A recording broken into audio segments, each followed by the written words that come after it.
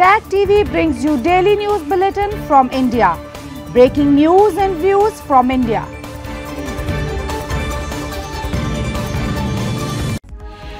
You're watching South Asia Newsline and other top stories we're tracking for you on Tuesday, the 9th of July.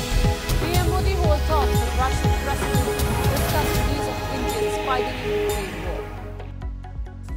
Sindhi Foundation protest against disappearance of minor girl alleges Pakistan military role. And locals decry Nepal's pricey airport bill with Chinese aid.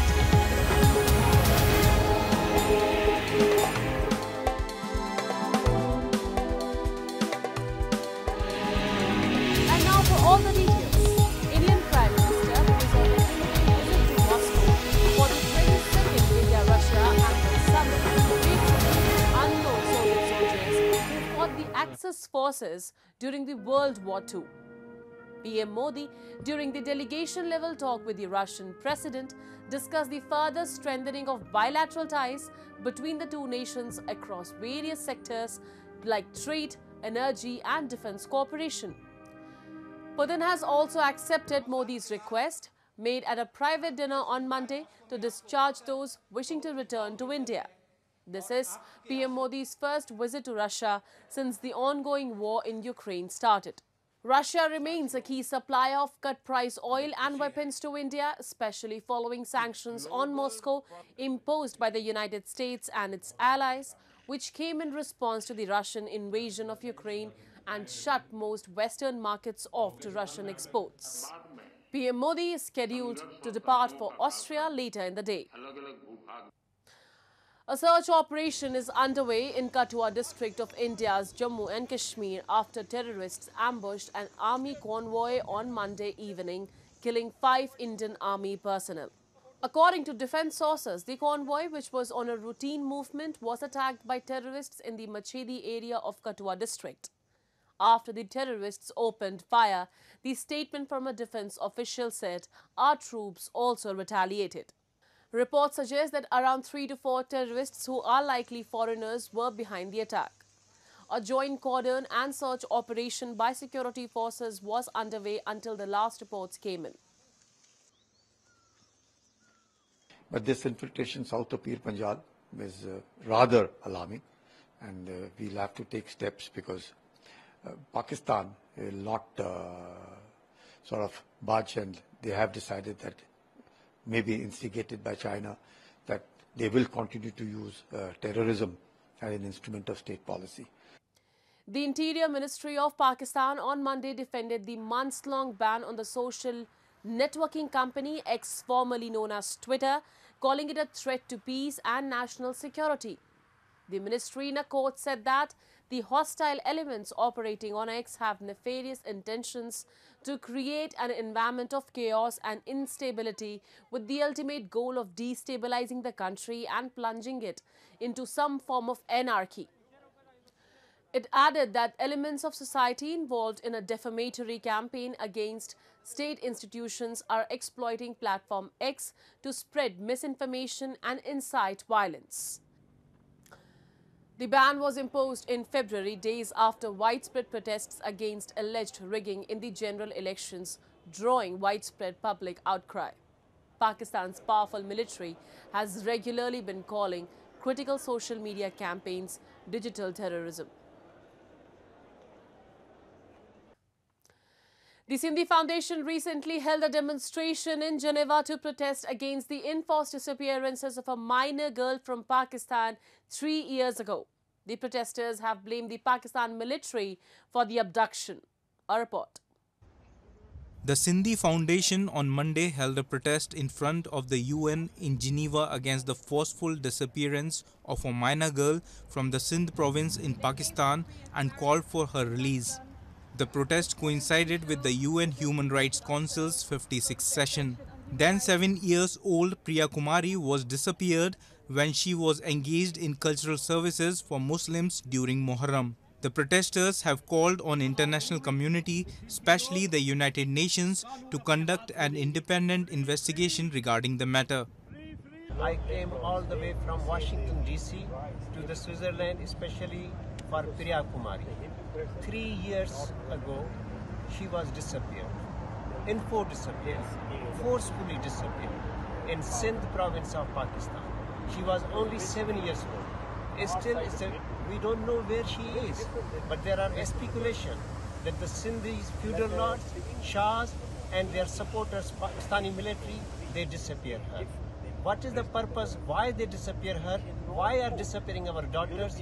The reason is the Sindhi Hindus living in the Sindh, but they trying to forcefully to kidnap them, ransom, or they should leave the Sindh.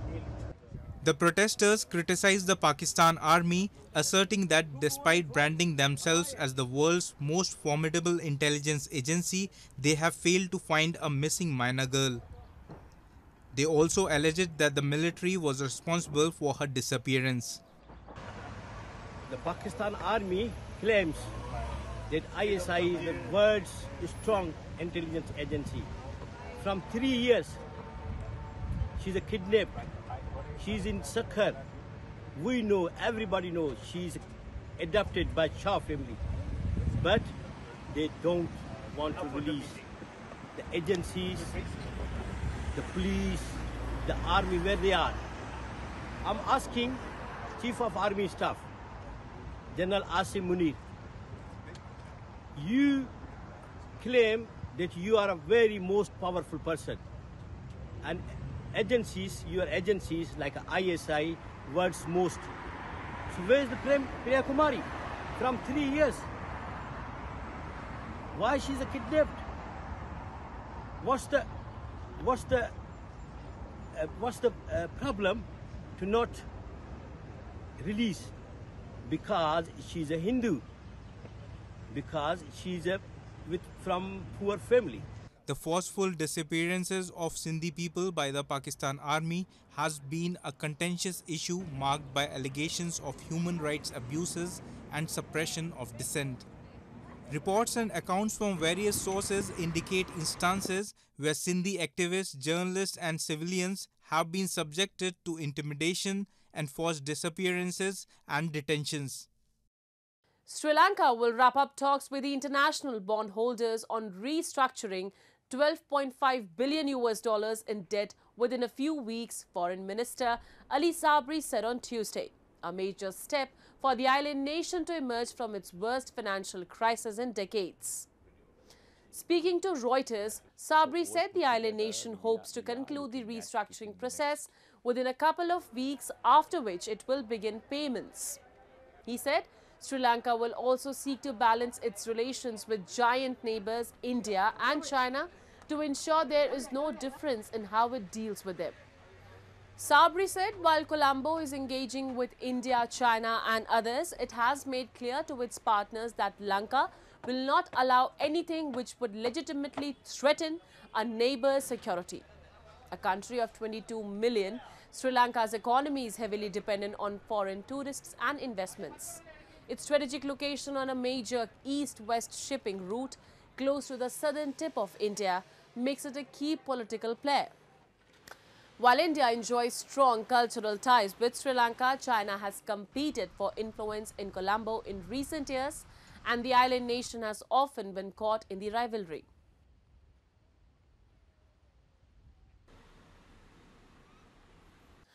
A group of protesters on Monday staged a protest in front of Pokhara International Airport, criticizing China's Belt and Road Initiative, BRI, and claimed it is a tool for Beijing to intervene in Nepal. Led by National Unity Movement's chairman Vinay Yadav, over 200 locals and activists joined the protest. The protest coincided with the visit of a parliamentary committee inspecting and investigating claims of embezzlement during the airport's construction. Raising concerns about the airport, which currently only operates domestic flights, Yadav said China wants to capture Pokhara International Airport just like it did it with the Hambantota port in Sri Lanka and Gwadar port in Pakistan. This is because the place has geological significance. He added that Nepal cannot repay the expensive loans and interest and demanded that the loan can be converted into a grant. The airport, built at a cost of 1.37 billion yuan, opened in January 2023. However, it has not seen frequent international flights except for rare chartered Chinese flights. Its association with China's BRI project has also made it difficult to attract international flights, especially from Indian airlines. New Delhi opposes the BRI initiative, citing infringement on its sovereign territory. Severe flooding in Bangladesh's northern regions has left 2 million people stranded and schools closed on Monday as the Brahmaputra River burst its banks following heavy rain.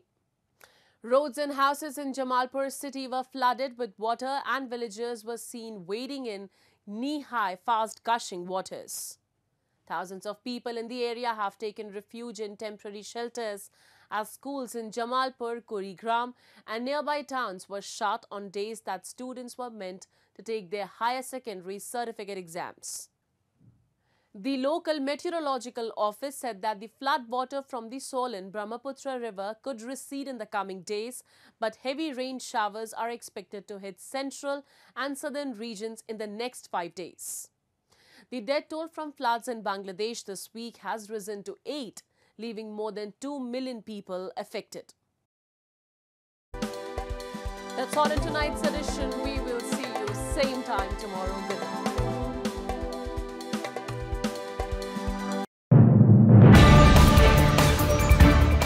Tag TV brings you daily news bulletin from India. Breaking news and views from India.